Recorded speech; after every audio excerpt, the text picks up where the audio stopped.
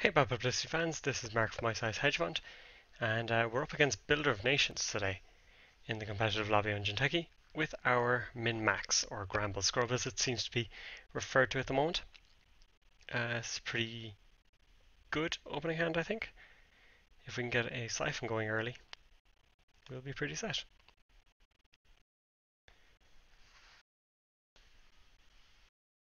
So we have our Fall Guy and Wireless Net Pavilion off the bat, which is pretty great. If you can get the DLR and things like that down early, you're away in a hack.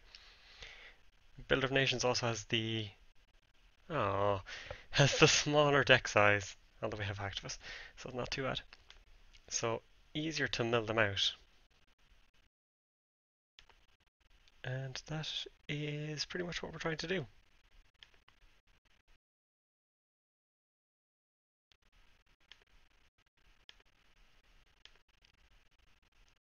So we got to counter a current with a current, which is pretty nice. Curious to see what kind of advanceable ice they are running. Okay. They're going straight for it. So, are they going with the rush play? You're likely to see ice walls. Ice wall's probably the most prevalent one that is going to come out. So if we can get a corroder.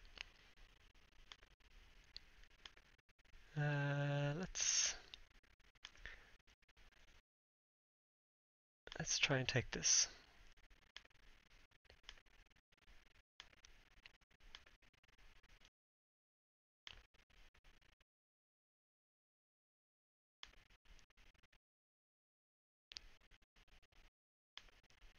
And hopefully we don't die immediately. Paparazzi would have been a nice one to have instead of the I've had worse in this situation.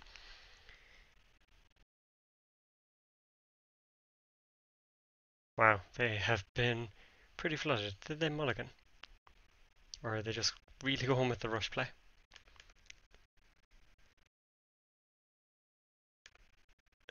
They did indeed take a mulligan. Okay, and it seems to have worked out quite poorly for them.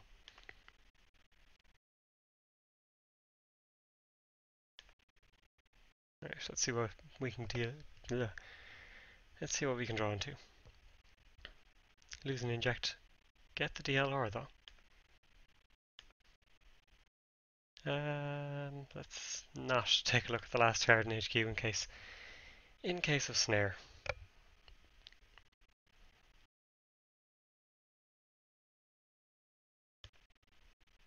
Sea source.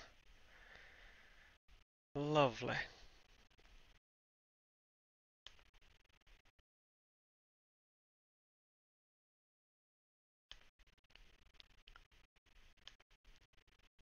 So we know what we're dealing with anyway.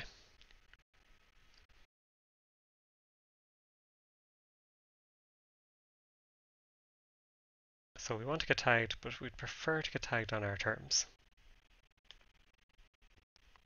Eater comes down. And the account siphon.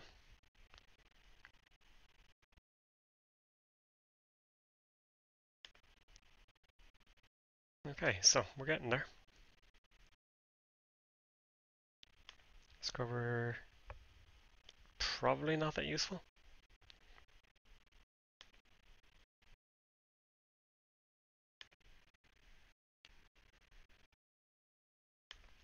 So next turn I think is going to be Eater, Siphon.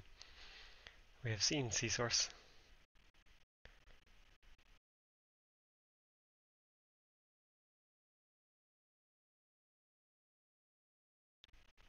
But I've had worse. Makes things kind of okay. And if we can get their bank down, Paparazzi is going to be a pretty hero card for us.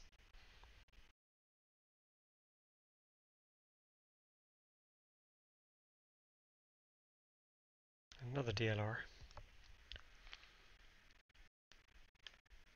I think we just take our time a bit more. One more turn of setup, get ourselves to 6, and then we can throw in a siphon. Put down a second DLR, and remove the tags for the moment. Would like, oh, wow. Okay, they are really getting... So we could siphon, Deja Vu siphon, does leave us tagged. They're going to get this out anyway, because that is what Oaktown does.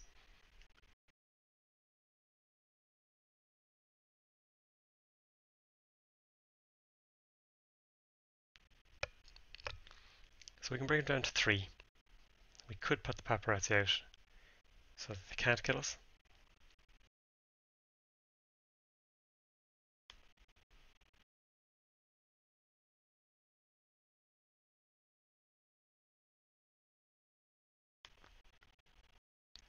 That may be the thing to do.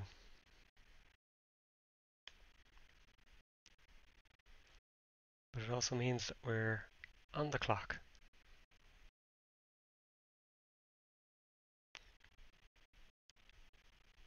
You know what? I think we have to go for it. That is what this deck is all about.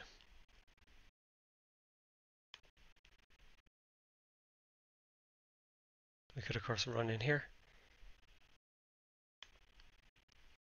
which is likely why they are not resing anything.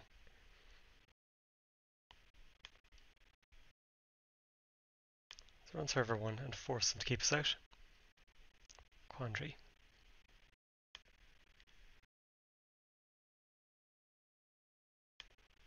Okay. And now even if they scorch us, we have the I've had worse, so we can survive.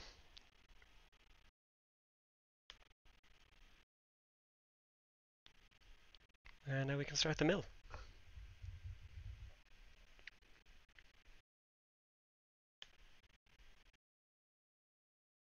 So let's go for 3 and put down paparazzi, I think.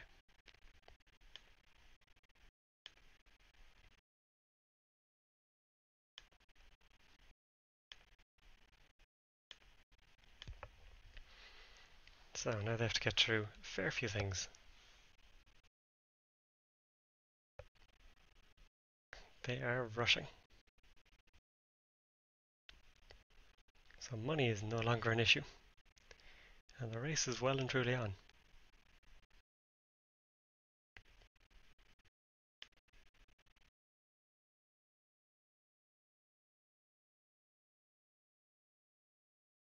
So let's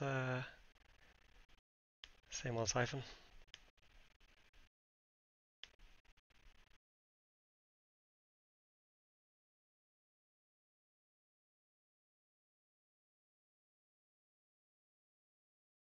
See what kind of thing we're dealing with. Haven't seen the advanceable ice yet, which is what, this is all supposed to be about. There's a changeling though. So I mean, they can advance that the once just to ping us for the damage. But unfortunately changing its type is not going to actually hurt us in any way at all.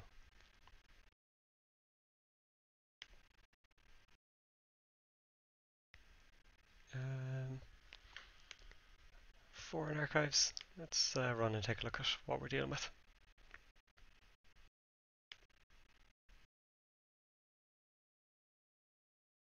Try and beat any Jacksons to the board. Cleaners, okay. That is good to know.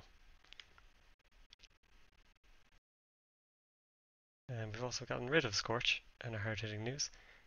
Exchange of information. Nicely done.